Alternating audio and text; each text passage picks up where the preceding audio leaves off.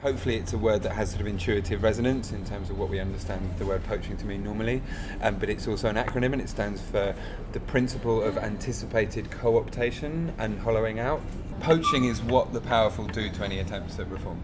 So it's basically the idea that if you're going to try and change things, you have to, from the outset, expect that the powers that be will both try and take over what you're doing and empty it of substance. And the H, you know, on the end of poach, the hollowing out, I think is very important, because often you've had discussions around climate, for instance, where people talk about, you know, the sort of moral rights and wrongs of whether or not the big fossil fuel companies should be allowed to be the solution to climate change, or whether because they've caused the problem they shouldn't be allowed, and, you know, gets into this question of moral nicety. But it's not that's not a question at all. Once we let them co-opt it, they also hollow it out, and that's the crucial thing that we need to understand. And I think this is very relevant to the whole radical reform debate, that I think armed with the poach principle, we can go and talk to anyone, anywhere, if we can be appropriately wary of how that strategy will almost certainly be imposed on us. But I think if we respond instead to the danger of being co-opted by just trying to kind of shut everyone and everything out and not talking to anyone, it just means we're much more effectively propagandizable. That if we don't speak out, if we don't fight our own corner and don't provide our own alternative framing as much as possible, then we do leave occupied to the predations of the media filtration system. You know, so I think understanding poaching and trying to expose that pattern and get as many people as possible thinking in those terms is a very good way of arming ourselves to be able to go and talk to everybody. The way I understand this is that all of these debates, whether it's radical reformism or anything else, they are dualistic framings, left, right, etc. And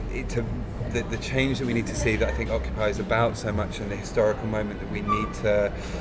embrace in terms of the transformations the world requires, one of the key requirements there is getting beyond that dualistic thinking, because dualistic thinking is just incredibly misleading in terms of how to engage with reality. That as soon as you get involved in a kind of binary argument, you're not engaging with how life really is, which is this very rich, complex interplay of all sorts of factors. And as soon as you buy into the sort of masculinist tradition of breaking things down into sort of a narrow two-sided argument, you lose that richness, and what that means in practice is you lose the ability skillfully as a group to negotiate those kind of problems as they come up. And whenever they do, I mean, this is how divide and rule works. Like, all the powerful have to do is kind of anything that causes disruption, that triggers any of those binary arguments, and people tend to, groups tend to self-destruct, so if we can have a sense of, compassion being the truth, essentially, having precisely because we're all so imperfect and so unloving and react in so many ways against each other, if we put love and compassion right at the front of what we do and recognise that if we can nip kind of negative cycles, whether they're internal or external, in the bud as quickly as possible, and actually speak truthfully about the kind of complexity we find ourselves in, then I think that's a much more useful strategy than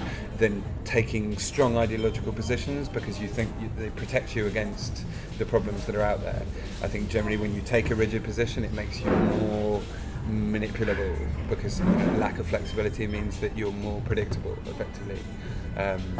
But yeah, so that's poaching, and that's the compassionate revolution.